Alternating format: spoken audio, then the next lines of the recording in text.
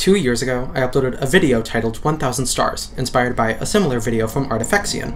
In that video, I showed a spreadsheet I made that can generate 1000 main sequence stars with an accurate distribution, along with a bunch of information about those stars. Today, however, I have what I would argue is a much more useful tool. A spreadsheet tool that helps you both store information about fictional star systems and their satellites, and also make calculations about their features. First, at the top of the spreadsheet is all the stellar characteristics. Because this tool is built for solo main sequence stars, of which like 90% of stars are, it only takes its mass as an input, and from there it can determine its stellar type, radius, luminosity, lifespan, and habitable zone.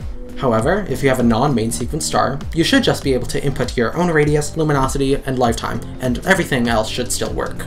Then, down at the main part of the table is where all the information is stored. Satellites of a star would include planets, asteroids, dwarf planets, and maybe even periodic comets. The satellites of those planets, however, do not have their own rows. These planets' characteristics are divided into 6 categories: basic characteristics, composition, orbital motion, rotational motion, surface, and satellites. All of the values here are stored in absolute metric units and not relative units.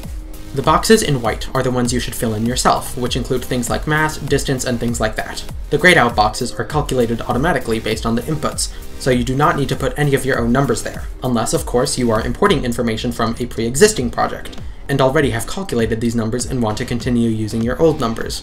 Some of these characteristics have asterisks in them, meaning that they are heavily dependent on the time. The anomaly, argument of obliquity, and yaw change very often, anywhere from a day to a few thousand years. The values you put here should represent some specific moment in time, maybe a year 0, or some other important time for your world-building project. Some caveats about the surface section, specifically the temperature. This is really mostly for habitable and non-tidally locked planets, because of how messy temperature becomes with atmospheres. Its calculations are only accurate when the greenhouse gas factor is less than 20. Different climate zones and oceans will also greatly change the average temperatures. And finally, the satellite section. This table does not store satellites in their own rows like the planets.